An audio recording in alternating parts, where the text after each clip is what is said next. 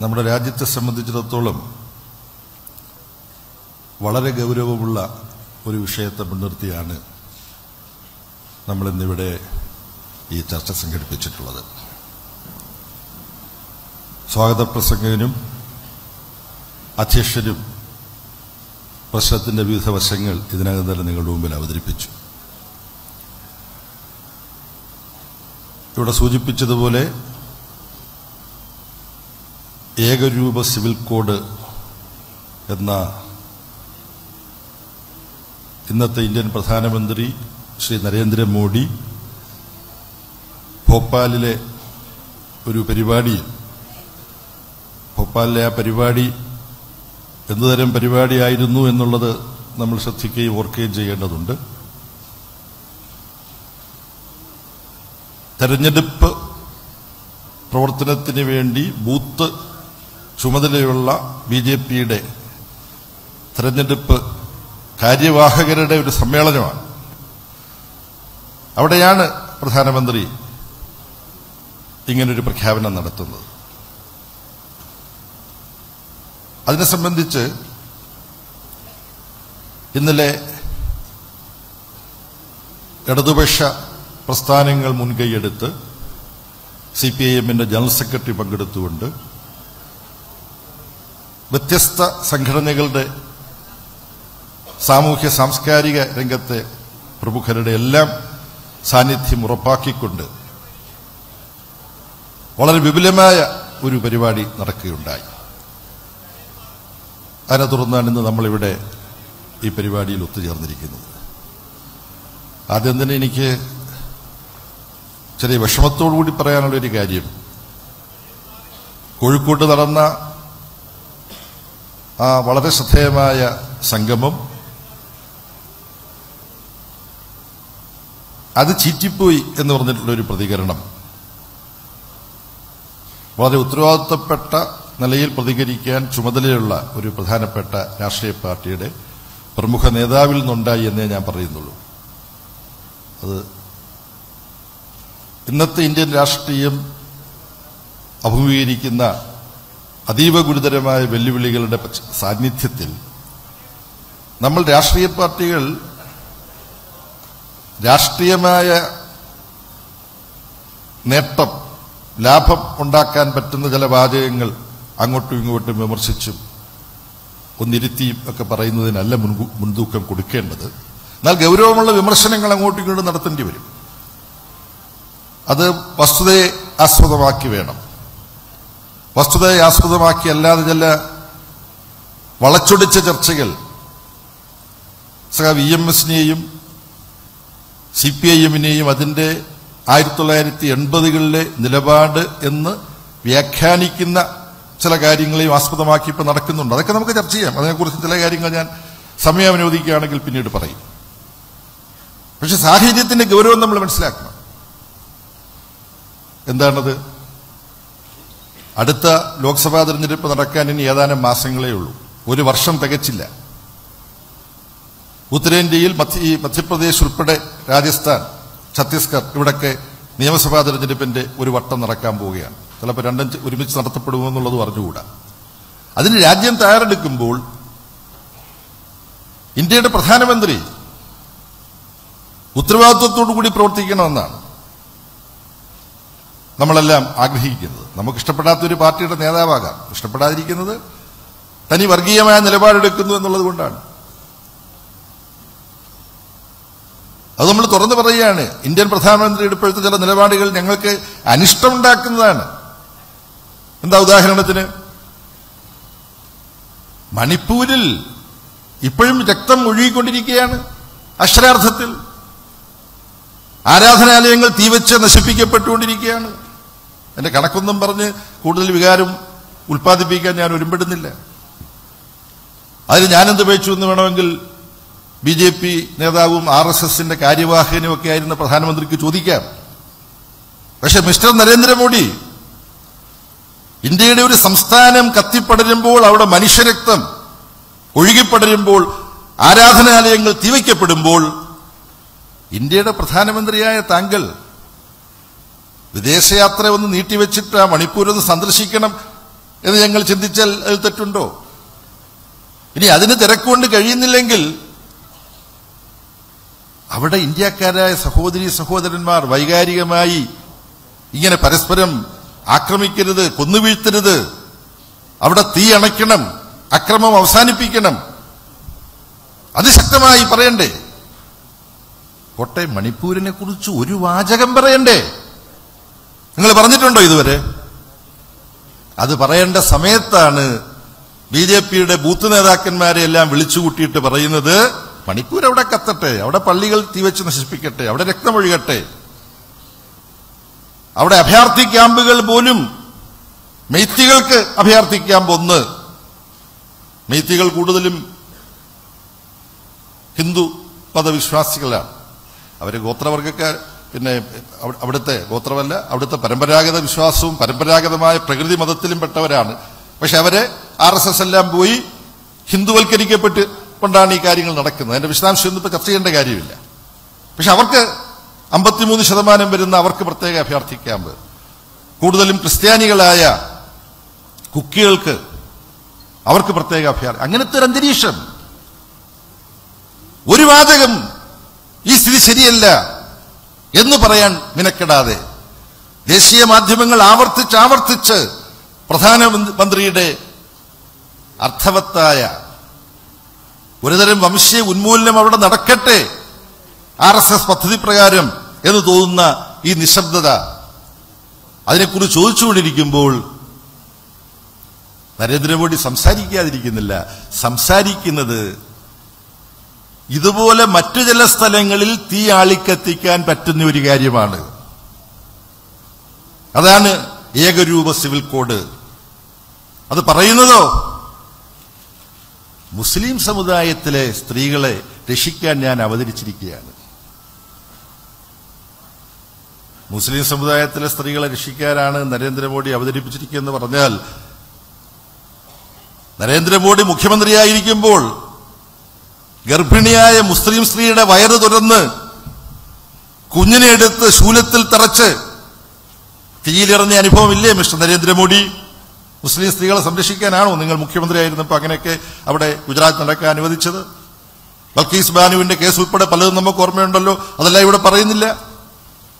അങ്ങനെ അവിടെ കൂട്ടക്കുരുതി വംശീയമായ സ്വഭാവത്തിൽ നടന്നതിനെക്കുറിച്ച് ഒരു അഭിമുഖത്തിൽ നരേന്ദ്രമോദിയോട് ചോദിച്ചപ്പോൾ അദ്ദേഹം പറഞ്ഞു, അദ്ദേഹത്തോട് ചോദിച്ചത്, അവിടെ ഇങ്ങനെ ഒരുപാട് പേര് അരിങ്കൊല ചെയ്യപ്പെട്ടതെല്ലാം ഓർക്കുമ്പോൾ നിങ്ങൾക്ക് എന്തെങ്കിലും അതിന്മേൽ വല്ല ദുഃഖവും തോന്നാറുണ്ടോ എന്ന് ചോദിച്ചപ്പം നരേന്ദ്രമോദി പറഞ്ഞ മറുപടി നിങ്ങൾ പലരും ഓർക്കുന്നുണ്ടാവും. ഞാനത് ഓർമ്മിപ്പിക്കുകയാണ്. നമ്മളിങ്ങനെ ദേശീയപാതയിലൂടെയെല്ലാം വാഹനം ഓടിച്ചു പോകുമ്പോൾ ചില പട്ടിക്കുട്ടികളോ ജീവികളോ ഒക്കെ കാറിനടിയിൽപ്പെട്ട് മരിക്കുമ്പോൾ നമുക്കൊരു വിഷമം തോന്നാറില്ലേ? അതുപോലെ വിഷമം തോന്നുന്നുണ്ട്. അപ്പൊ നരേന്ദ്രമോദി ഈ ഏകരൂപ civil code, uniform civil code, UCC എന്നാണ് അതിന്റെ ചുരുക്കപ്പേര്, യൂണിഫോം സിവിൽ കോഡ്. ഒരുപാട് ചർച്ചകൾ മാധ്യമങ്ങൾ നടക്കുന്നു. യൂണിഫോം സിവിൽ കോഡ് എന്ന് നരേന്ദ്രമോദിയും BJPയും പറയുമ്പോൾ ആ UCCക്ക് വേറെ ഒരു വിപുലീകരണമാണ് എന്റെ മനസ്സിൽ വരുന്നത്. അത് ugly ulterior communal and criminal project, RSSന്റെ നിഗൂഢമായൊരു പദ്ധതിയാണ്. കാരണം ഇന്ത്യൻ ഭരണഘടനയിൽ ഇവിടെ സൂചിപ്പിച്ചതുപോലെ നിർദ്ദേശക തത്വങ്ങൾ എഴുതി വച്ചിട്ടുള്ള ഇത് അതേപടി നടപ്പാക്കുകയാണെങ്കിൽ അത് വലിയ പ്രശ്നങ്ങൾ ഈ രാജ്യത്തുണ്ടാക്കുന്നു. അതിനകത്തൊരു സംശയമില്ല.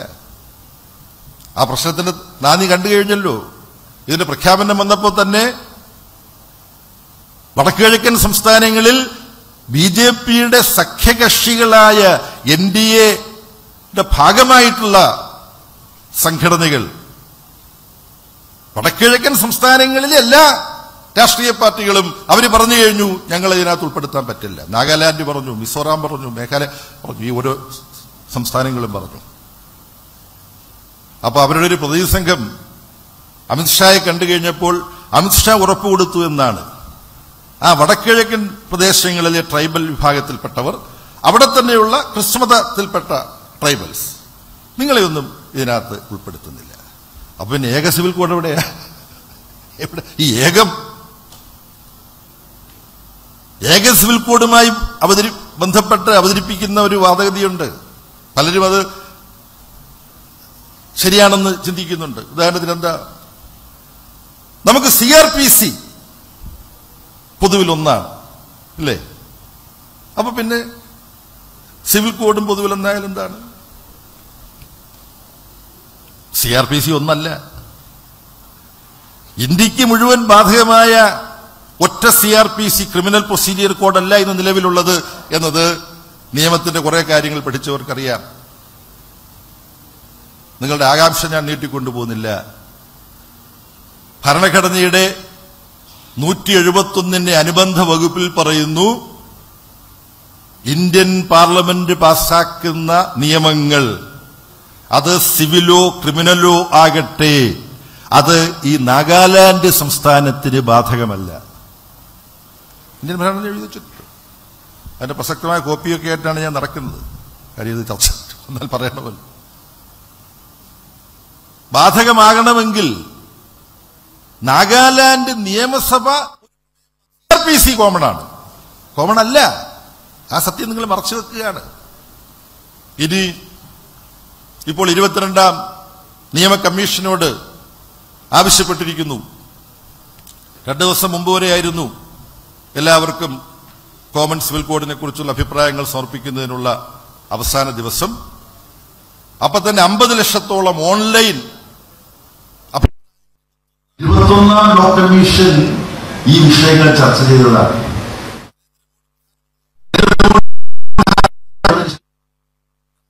2016 മുതൽ 2018 വരെ 21ാം law commission Balbir Singh Chauhan justice, supreme കോടതിയിൽ നിന്ന് റിട്ടയർ ചെയ്ത ജഡ്ജി BS ചൗഹാൻ, അദ്ദേഹം അധ്യക്ഷനായ 21ാം ലോ കമ്മീഷൻ 2 വർഷമെടുത്തത് മുഴുവൻ പരിശോധിച്ചു. 75,000-ത്തിലധികം അഭിപ്രായങ്ങളും നിർദ്ദേശങ്ങളും അവർ സ്വീകരിച്ചു. അപ്പൊ ഇപ്പം ഈ 45 ലക്ഷം കിട്ടിയിട്ട് വീണ്ടും 50 ലക്ഷത്തിനടുത്ത് കിട്ടിയിട്ട് വീണ്ടും നീട്ടിക്കൊടുത്തിരിക്കുന്നത് എന്തിനാണെന്നറിയും? ഈ RSSന്റെ എല്ലാ സംഘപരിവാര സംഘടനകളും, അതാണ് ഞാൻ നോക്കിയത്, ഈ കോവിഡിന് ശേഷം ഇങ്ങനെ വെള്ളമടിച്ചുകൊണ്ടേയിരിക്കണം. അതാണ് പ്രശ്നം.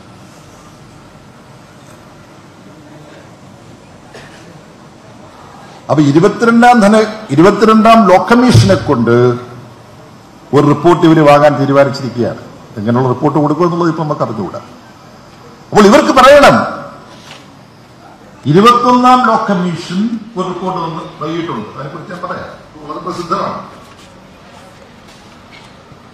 നരേന്ദ്രമോദിക്കും BJPക്കും സംഘപരിവാറിനും സഹായകമായ റിപ്പോർട്ടല്ല ചുരുക്കി പറഞ്ഞാൽ 21ാം ലോ കമ്മീഷൻ കൊടുത്തത്.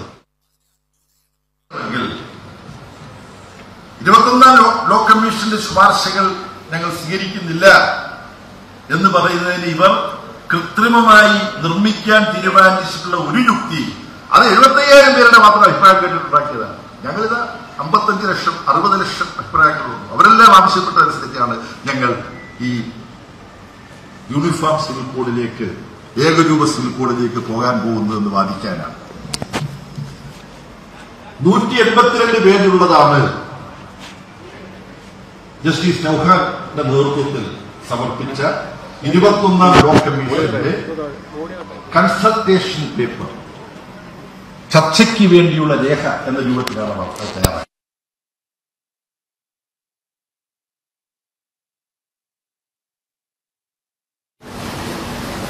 ആ വ്യക്തി നിയമങ്ങൾ പരിഷ്കരിക്കുന്ന വിഷയം ഓരോ വ്യക്തി നിയമവും ആർക്കൊക്കെയാണോ ബാധകമാവുന്നത് ആ വിഭാഗത്തിൽപ്പെട്ട പുരുഷന്മാരും സ്ത്രീകളുമായി ചർച്ച ചെയ്തുകൊണ്ട് അഭിപ്രായ സമന്വയം വികസിപ്പിച്ച് വ്യക്തികളിൽ ആവശ്യമായ മാറ്റങ്ങൾ വരുത്തണം. ഓരോ വിഭാഗത്തിലെയും പുരുഷന്മാരും സ്ത്രീകളും ചർച്ച ചെയ്യണം. അതിൽ ഓരോ വ്യക്തി നിയമത്തിലും പുതുതായ മാറ്റങ്ങൾ വരുത്താനുള്ള അന്തരീക്ഷം സൃഷ്ടിച്ചുകൊണ്ട് ഒരു പ്രക്രിയയിലൂടെയാണ് ഇന്ന് നിലവിലുള്ള വ്യക്തി നിയമങ്ങളിലുള്ള അപര്യാപ്തതകൾ, കുറവുകൾ അത് പരിഹരിക്കാൻ. അത് പ്രധാനപ്പെട്ട ഒരു കുറവ് പുരുഷാധിപത്യപരമായിട്ടുള്ള ഒരു സമൂഹമാണ് നമ്മൾ എവിടെയും പ്രതിഫലിക്കും. ഇവിടെ തന്നെ വേദിയിൽ തന്നെ സ്ത്രീകൾ പല സംഘടനാ പ്രതിനിധി വന്നു വരുമ്പോ സ്ത്രീകൾ എന്നതിന് കുറയും. അത് മാറ്റിയെടുക്കണം. മാറ്റിയെടുക്കാൻ നമ്മളൊരു പ്രമേയം പാസ്സാക്കിയത് കൊണ്ടായില്ല. ഇവിടെയാണ് എനിക്ക് മിസ്റ്റർ നരേന്ദ്രമോദിയോട് മുസ്ലിം സ്ത്രീകളുടെ സംരക്ഷകനായി വന്നിരിക്കുകയാണല്ലോ, അങ്ങ് അഭിപ്രായം മാറ്റിക്കളയരുത്. മുസ്ലിം സ്ത്രീകളുടെ സംരക്ഷകനാണ് ഞാനെന്നുള്ള അഭിപ്രായം മാറ്റിക്കളയരുത്. എനിക്ക് ശ്രീമാൻ നരേന്ദ്രമോദിയോട് പറയാനുള്ളത്, ഇന്ത്യയിലെ എല്ലാ രാഷ്ട്രീയ പാർട്ടികൾക്കും യോജിപ്പുള്ള ഒരു കാര്യമുണ്ട്. ഇപ്പോൾ തർക്കമില്ലാത്ത ഒരു കാര്യം, BJPക്കും കോൺഗ്രസിനും CPMനും CPIക്കും മുസ്ലിം ലീഗിനും എല്ലാം യോജിപ്പുള്ള ഒരു കാര്യം സ്ത്രീകളെ സംബന്ധിച്ചിട്ടുണ്ട്. ആ സ്ത്രീകൾക്ക് 1/3 സംവരണം നിയമസഭകളിലും പാർലമെന്റുകളിലും കൊണ്ടുവരണമെന്നുള്ളതാണ്. മിസ്റ്റർ നരേന്ദ്രമോദി, ഞങ്ങളെല്ലാം അനുകൂലിക്കാം. ഈ പാർലമെന്റ് അവസാനിക്കുന്നതിന് മുമ്പ് നിങ്ങളത് പാസ്സാക്കൂ. അപ്പൊ സ്ത്രീകളുടെ പ്രതിനിധികൾ അസംബ്ലിയിലും പാർലമെന്റിലും ഒക്കെ വന്ന് അവരുടെ കാര്യം പിന്നെ അവർ നോക്കിക്കോളും, അവർ സംസാരിച്ചോളും. സ്ത്രീകൾക്ക് എന്ത് വേണമെന്നുള്ള കാര്യം ഓരോ സമുദായത്തിലും പെട്ട സ്ത്രീകൾക്ക് എന്തെങ്കിലും അവശതകളുണ്ടെങ്കിൽ അത് പരിഹരിക്കാൻ അവർ തയ്യാറായിക്കോളും.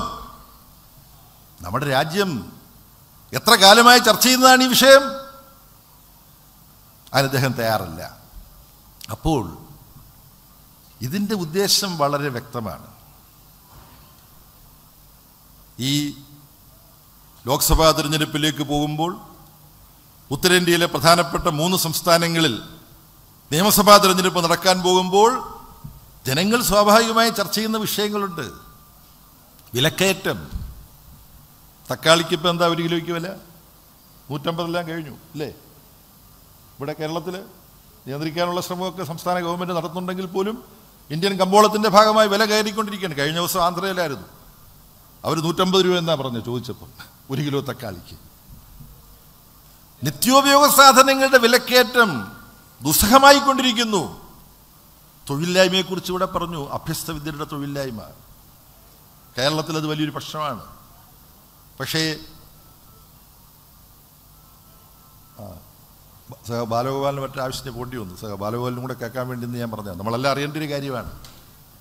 ഇവിടെ വരാത്തൊരു പത്രമുണ്ട്, ട്രിബ്യൂൺ, ചണ്ഡീഗറിൽ നിന്ന് പുറപ്പെടുന്ന ഒരു പത്രമാണ്. ആ പത്രത്തിൻ്റെ ഒരു എഡിറ്റോറിയൽ ഒരു 6 ദിവസം മുമ്പ് ഡൽഹിയിൽ വെച്ച് വായിച്ചു.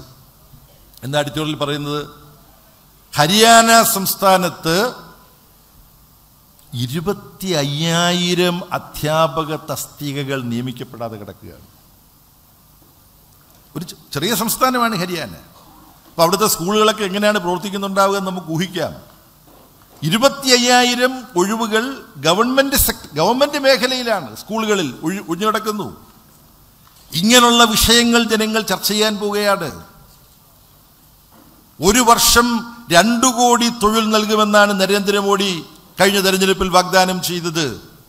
ഇന്ത്യയിലെ ചെറുപ്പക്കാർ ചോദിക്കാൻ പോവുകയാണ്, എവിടെ മിസ്റ്റർ നരേന്ദ്രമോദി ആ തൊഴില്?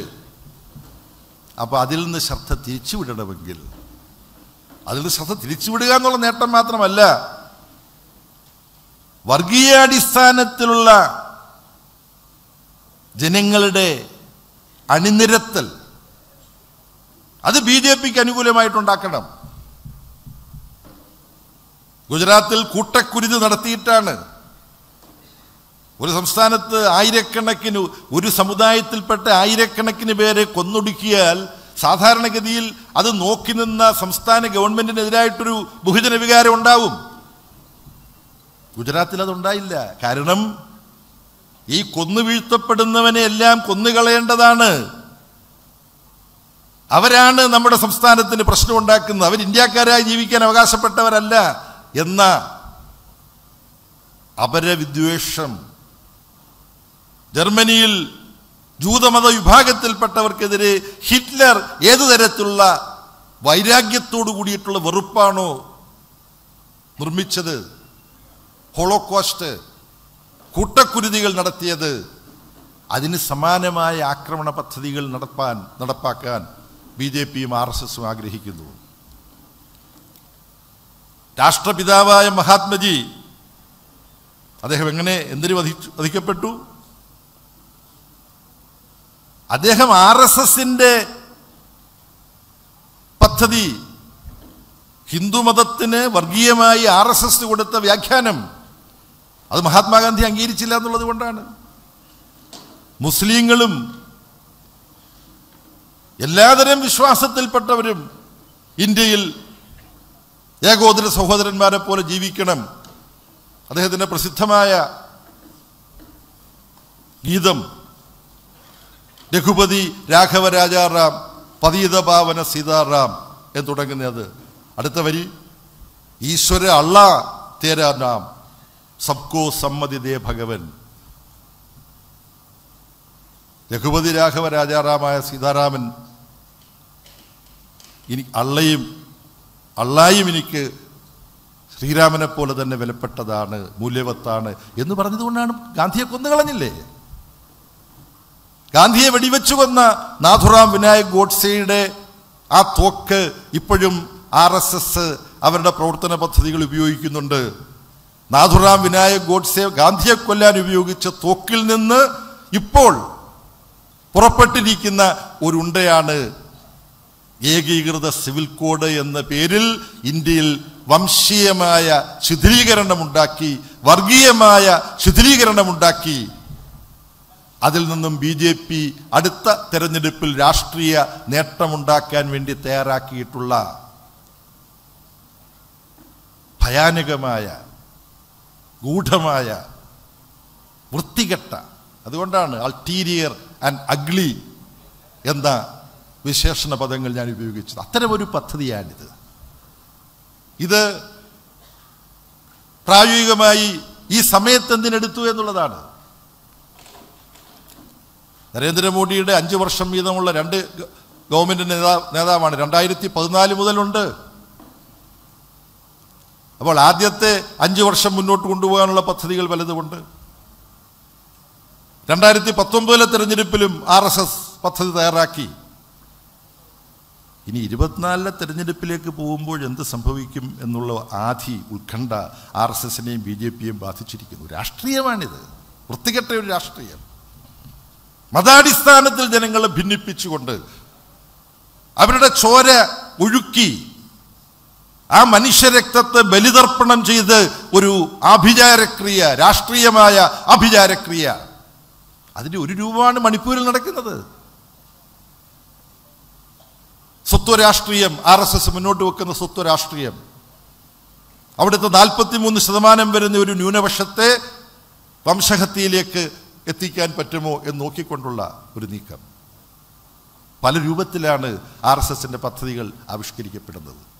അതിൻ്റെ ഭാഗമായി അതാണ് തെരഞ്ഞെടുപ്പ് ബൂത്ത് സെക്രട്ടറിമാരുടെ യോഗത്തിൽ ഇത് പറയുന്നത്. മണിപ്പൂരിനെ കുറിച്ചൊന്നും പറയുന്നില്ല അദ്ദേഹം. അതിനിടയ്ക്ക് ഫ്രാൻസിൽ പോകുന്നു, UAEയിൽ പോകുന്നു. 26 ദിവസം മെയ് 3-ാം തീയതിയാണ് മണിപ്പൂരിലെ ഈ രക്തച്ചൊരിച്ചിലും തീവയ്പും ആരംഭിച്ചത്. രാജ്യത്ത് തന്നെയുള്ള ആഭ്യന്തരമന്ത്രി അവിടെ പോകുന്നത് 26 ദിവസം കഴിഞ്ഞിട്ടാണ്. അപ്പോൾ ഇതൊരു പൊതു പദ്ധതിയുടെ ഭാഗമായിട്ടാണ് കാണേണ്ടത് ഈ യൂണിഫോം സിവിൽ കോഡിനെ കുറിച്ചുള്ള ഇവരുടെ ഈ വായ്ത്താരി. അപ്പം ഞാൻ പറഞ്ഞു വന്നത്, ഞാൻ കൂടുതൽ ദുഃഖിപ്പിക്കുന്നില്ല. ഒന്ന്, ക്രിമിനൽ പ്രൊസീജിയർ കോഡ്, ക്രിമിനൽ നിയമം ഇന്ത്യയിൽ ഏകമാണ് ഇവർ വാദിക്കുന്നു. പലരും ചില ടെലിവിഷൻ ചർച്ചയിലൊക്കെ ഞാനും കേട്ടു, പലരും ഇത് ആവർത്തിക്കുന്നുണ്ട്. ഏകമല്ല. ഒരു ഉദാഹരണമാണ് നാഗാലാൻഡിൽ ഇന്ത്യൻ പാർലമെന്റ് പാസ്സാക്കുന്ന ഒരു നിയമവും ബാധകമല്ല.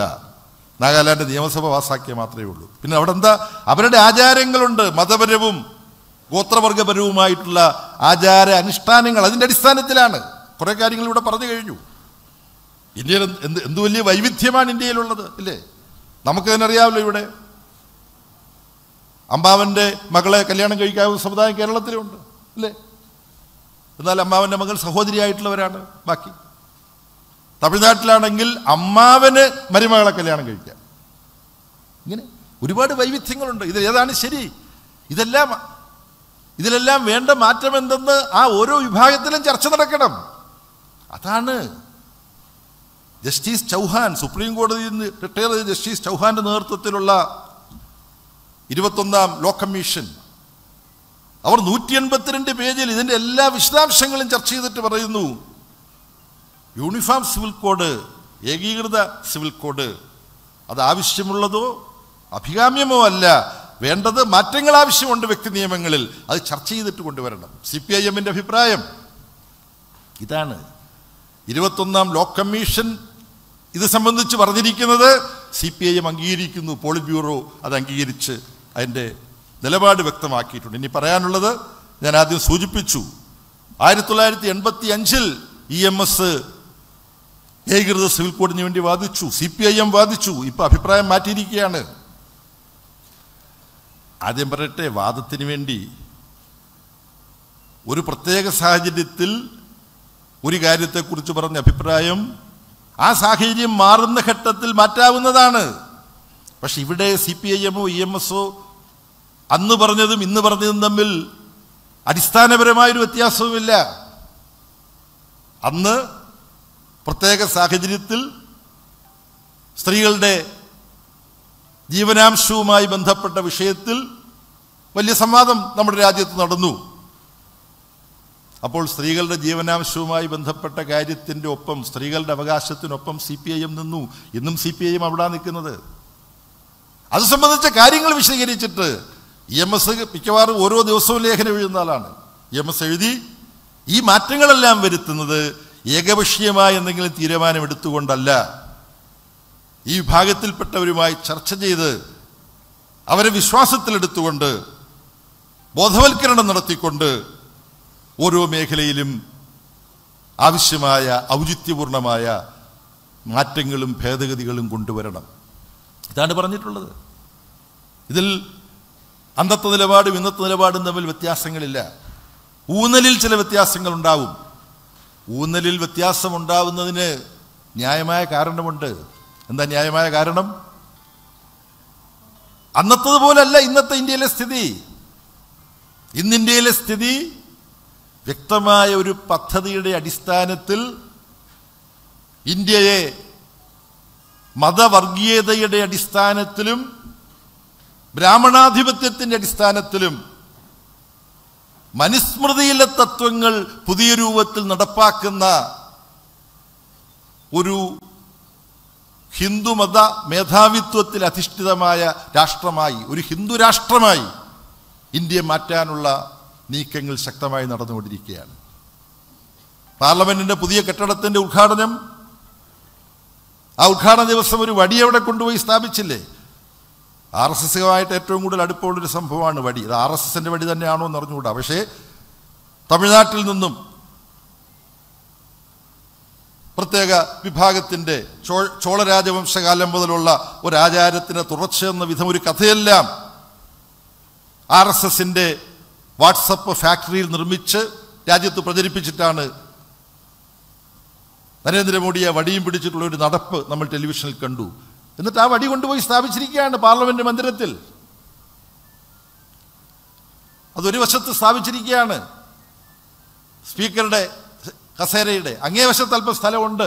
എപ്പോഴാണ് മനുസ്മൃതിയുടെ ഒരു കോപ്പി അവിടെ കൊണ്ടുപോയി ഒരു കണ്ണാടിക്കൂട്ടിൽ ഈ നരേന്ദ്രമോദിയുടെ നേതൃത്വത്തിൽ സ്ഥാപിക്കപ്പെടുക എന്നുള്ള ഉത്കണ്ഠയിലാണ് രാജ്യം ഇരിക്കുന്നത്.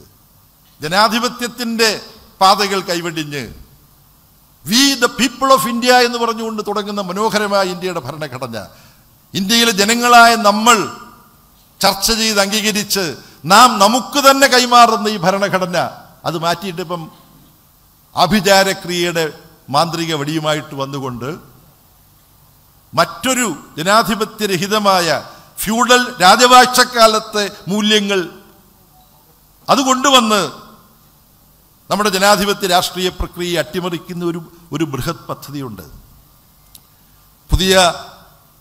പുതുക്കിയ പാർലമെന്റ് മന്ദിരത്തിന്റെ ഉദ്ഘാടനം അത് തിരക്കിട്ട് നിർവഹിച്ചത് സവർക്കറുടെ ജന്മദിനത്തിലാണ്. അത് യാദൃച്ഛികമല്ല. മഹാത്മാഗാന്ധി വധക്കേസിലെ 5-ാമത്തെയോ 6-ാമത്തെയോ പ്രതിയാണ് സവർക്കർ. സവർക്കറെ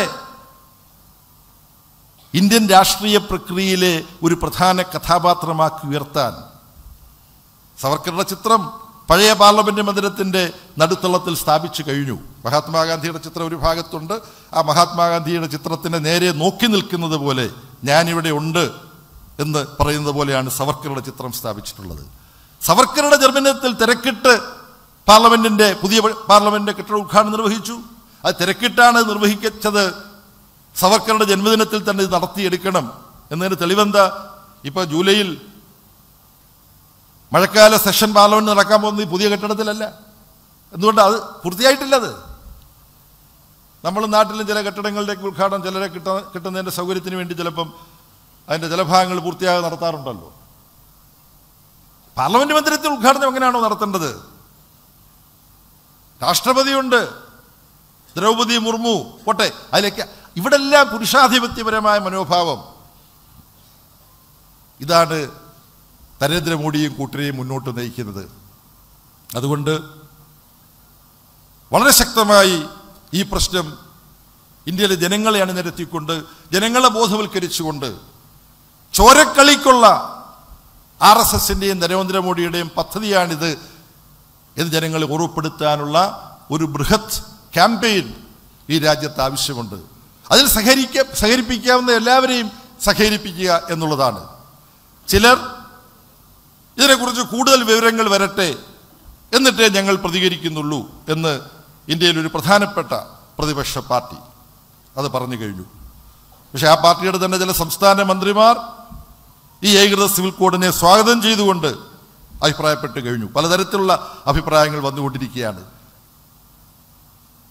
അമേരിക്കൻ മോഡൽ എന്ന ആശയം CP രാമസ്വാമി വെച്ചപ്പോൾ കേരള രാഷ്ട്രീയത്തിലെ പ്രസിദ്ധനായ ഒരാൾ, പേര് പറയുന്നുണ്ട്, കുഴപ്പമില്ല, ഇത് ശ്രീ പട്ടംതാണ്ടുപിള്ള പറഞ്ഞു, അത് നമുക്കിതൊന്ന് നോക്കാം, എന്താണ് ഈ അമേരിക്കൻ മോഡൽ എന്നൊന്ന് പരിശോധിച്ച് നോക്കാം എന്ന് പറഞ്ഞ ഒരു ചരിത്രാനുഭവം നമ്മുടെ മുമ്പിലുണ്ട്.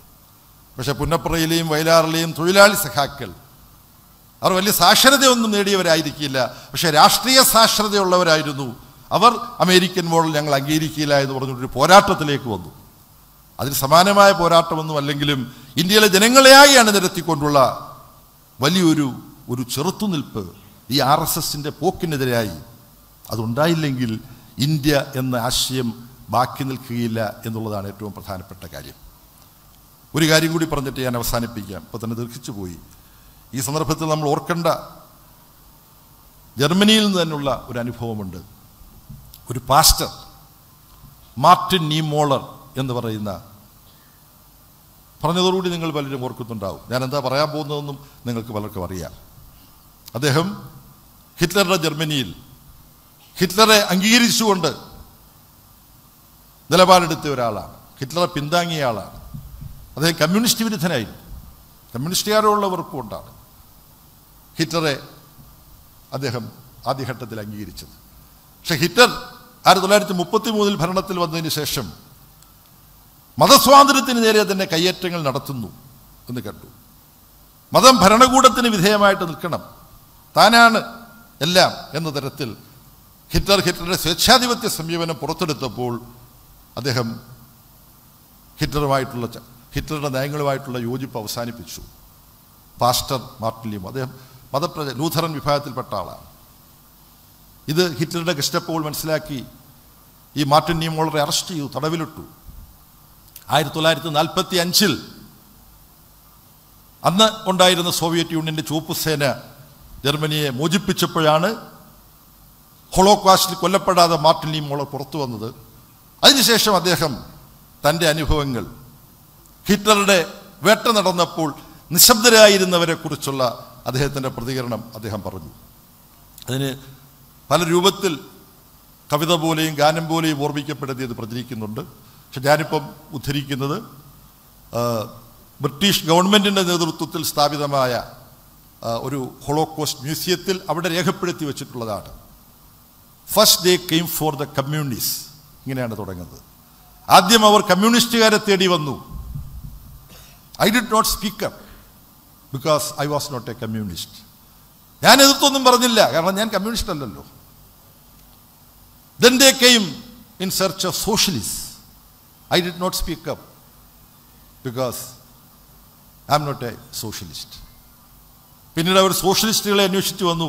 അപ്പോഴും ഞാനൊന്നും പറഞ്ഞില്ല, കാരണം ഞാൻ സോഷ്യലിസ്റ്റ് അല്ലല്ലോ. പിന്നെ അവർ ട്രേഡ് യൂണിയനിസ്റ്റുകളെ അന്വേഷിച്ചു വന്നു എന്ന് തുടരുന്നു.